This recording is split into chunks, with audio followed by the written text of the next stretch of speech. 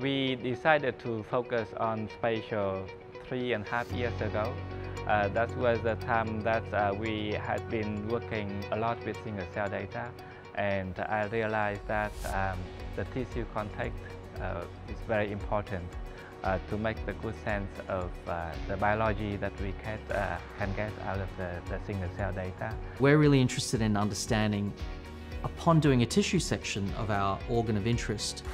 where did all of those cells come from on a clonal level? Which of those cells 3 weeks ago or 3 months ago contributed to the tissue we're looking at now? You have this key question about what is the local environment, you know, for want of a better word, the microenvironment those cells exist in, and what is the physical relationship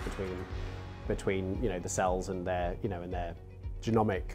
interactions with one another. When we saw Visium data with like 10 times higher in terms of resolution,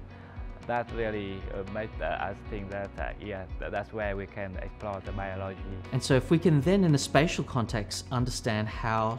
and where tissues form, whether it be a normal tissue or a cancerous tissue or in an inflamed setting, all of those things, if we can understand how those single cells are interacting in their native environment,